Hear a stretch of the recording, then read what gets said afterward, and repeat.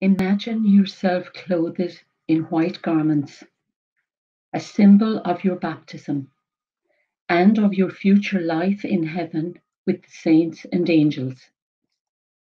Imagine an enormous fire. You enter into that fire. Do not be afraid. The fire is Jesus himself, the flame of love. You are not alone. Mary is with you. You are in the deepest part of her heart, immersed in her flame of love.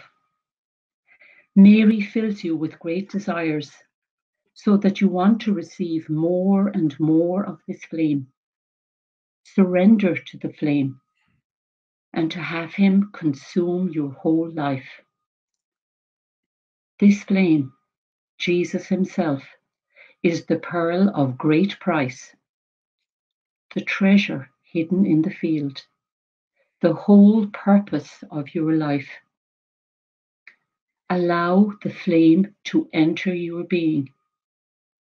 Allow Jesus to fill your imagination and memory. Close your eyes and imagine Jesus living within you. Imagine Jesus in the mysteries of the Rosary. He is conceived in Mary's womb. He sanctifies John the Baptist and Elizabeth. He is born into the world. The shepherds and the wise men can see God's human face. At 40 days, he fills the temple with light. At 12, he fills that same temple with his teachings. At 30, Jesus is baptized. He receives the Holy Spirit and hears the Father's voice. He changes water into wine. He preaches, heals, drives out demons, and proclaims that the kingdom is at hand. He reveals his full glory to Peter, James, and John. On the night before his death, he says, "This is my body, and this is my blood." He goes to the garden where he accepts the Father's will. He gives himself over to men whom Satan uses as his instruments. He accepts the wounds on his back and the thorns upon his head. He accepts the cross, walks to Calvary, and dies for you. His soul leaves his body and enters into eternal glory. Jesus' glorified soul re-enters his body, glorifies it, and raises it from the dead. He appears to his disciples, tells them to make disciples of all nations, and ascends to the Father's right hand.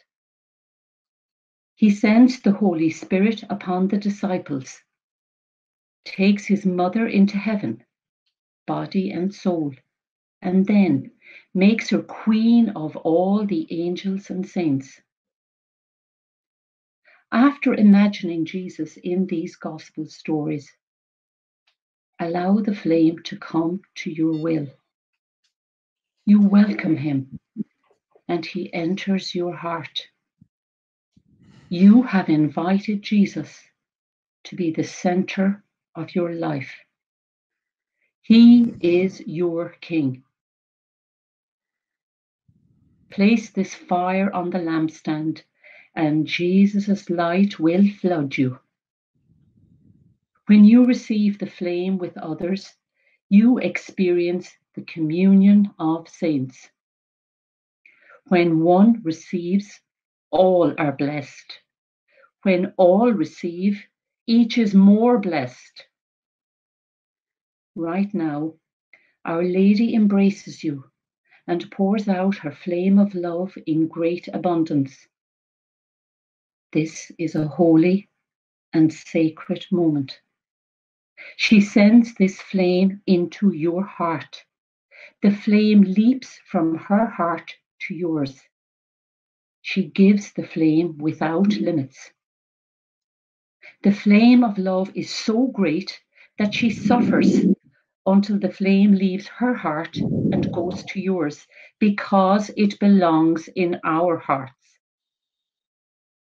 She gives the fire far beyond your capacity to receive. She gives gifts that were meant for others, but they did not receive. Receive this flame for everyone, for yourself, your family, your friends. You will not realize all she has done for you this day. The effects will unfold slowly and powerfully. Be still. The prayer is complete. Our Lady is pouring out the effects of grace of the flame of love. Remain in silence and receive.